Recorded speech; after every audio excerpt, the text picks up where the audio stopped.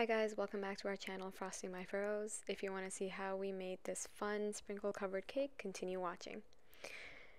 So you want to make sure, these are just sprinkles that we use. We like to use you-pick sprinkles, and this is a bit different from our other tutorials because it's just so much more fun and satisfying to watch. But make sure that your cake is still a little tacky.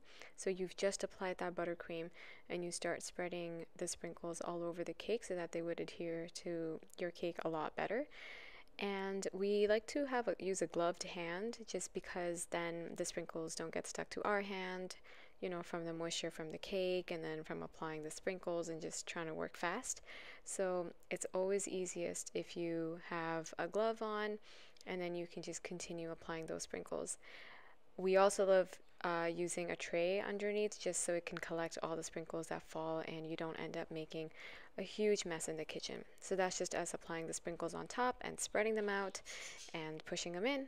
Hope you like this. Thank you for watching. Don't forget to like, comment, and subscribe. Bye.